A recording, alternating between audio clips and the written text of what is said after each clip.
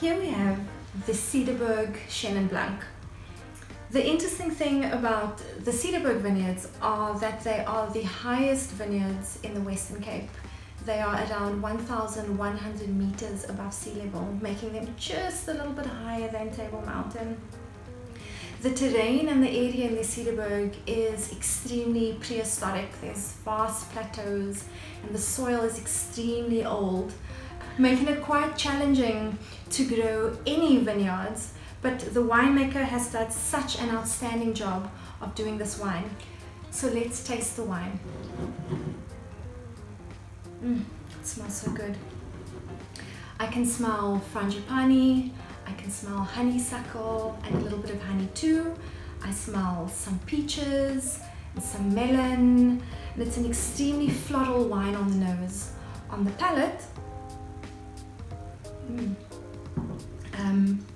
we've got some melon once again, we've got hints of vanilla and fresh apple as well as quince.